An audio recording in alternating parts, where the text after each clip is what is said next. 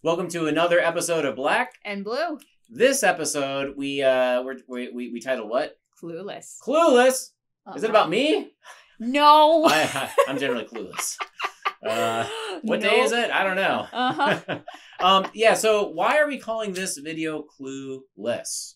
Well, we have Jesus's first word from the cross, and he's forgiving the people who are clueless. They're clueless. They don't get it. They've got it all wrong.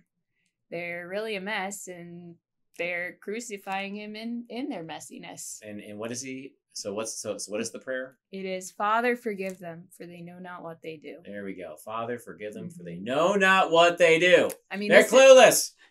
Exactly. They're clueless, but then they're like a dangerous clueless, because what are they doing? They're mocking him, spitting on him, driving nails into his hands and feet. I mean, they're not just passively being clueless and going do do do do do do. No, they are using that cluelessness for harm. Yeah. And Jesus' prayer, one of the things it shows us is just how much in bondage we are with sin, how captive we are to that disease, that cancer sin. Yeah. Because we have no idea. We have no idea how often we sin in thought, word, and deed.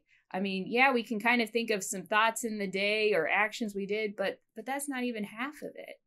It always starts in our hearts by those thoughts that we have towards other people, and most especially towards God. Yeah. When we're trusting ourselves and going, I've got the answer. I've got to fix this. It's all up to me, myself, and I. All of those. Yeah. And all the violence and cruelty we commit against one another, we're pretty good at justifying it. Oh, yeah. Exactly. This is only fair. Yes. This is my right. Mm-hmm. This is justice. So-and-so had it coming by what they did, Yeah. So I don't need to have compassion. That person deserves it. Yeah, Get even time. Payback time. Mm-hmm. You made your bed, now lie in it, All of those different things. And so much... when we're in that captivity, we just keep living as those captives, harming ourselves and harming others. Yeah. It just continues to be a bloodbath, and nothing that we do can end that cycle. Yeah, we can't break ourselves out of it. Exactly. Violence begetting violence, hatred begetting hatred, greed begetting greed, right? Pain begetting pain. Yeah, bloodshed begetting bloodshed. Yeah, and I mean we're seeing that all on the news, all sorts of different things. Yeah, and so that is why our Lord Jesus came, to release us. So when he says, Father, forgive them, he's saying, Father, release them.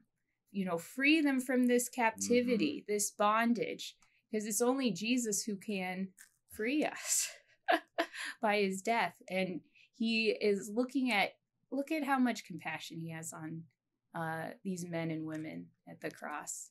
They don't get it. They have it every single thing wrong. They don't understand.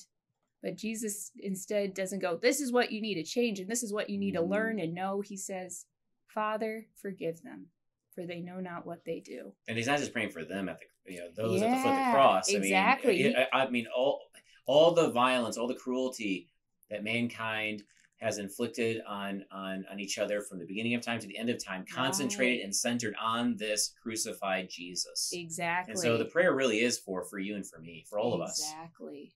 Yes. Because you're already hinting at that we don't know what we're doing most of the time. Right. We don't know. We don't. Yeah, we don't know how our words impact other people, how our actions impact other people, or ourselves. Yeah. And so, I mean, to your point, these are Jesus's words for us, because we're also people who are holding those stakes, wanting to drive the nails into Jesus' hands and feet. And so our Lord Jesus, with his words, Father, forgive them, he's releasing us to live into a new way of being, not as captives, but as Christians, getting to live as Christians who look at other people and look at ourselves going, you know what, Father, forgive them. They know not what they do. Release them. I can't change what they're doing, but Father, please forgive them and forgive me. I don't have what it takes, but you do. Your son does. And he has it for me.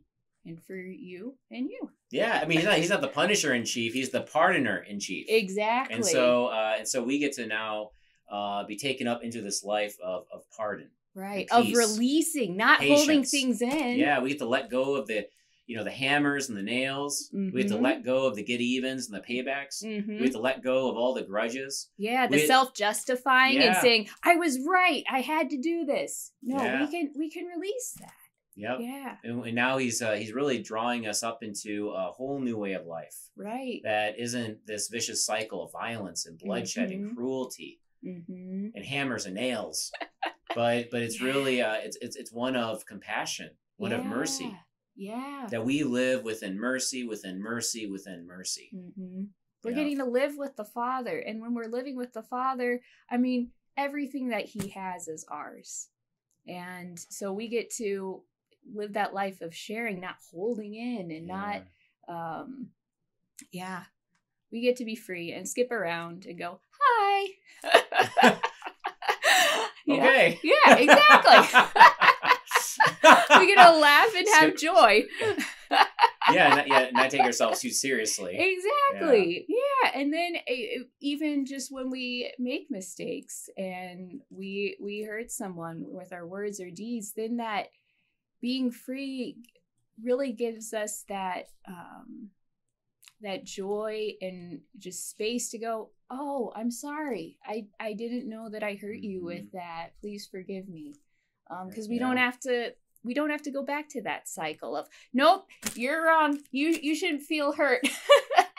But what I said and did. Instead, we get to approach everyone with a forgiving heart and a heart that wants forgiveness when we sin against others. And this prayer is packaged for us in the here and now. Yes. I mean, every time that we remember our baptism, Father, forgive them, for they know not what they do. Every time we hear a sermon, Father, forgive them, for they know not what they do. Every time we receive the absolution, Father, forgive them, for they know not what they do. Every time we sink our teeth into the body of Jesus and have that blood pour down our throats, Father, forgive them, for they know not what they do.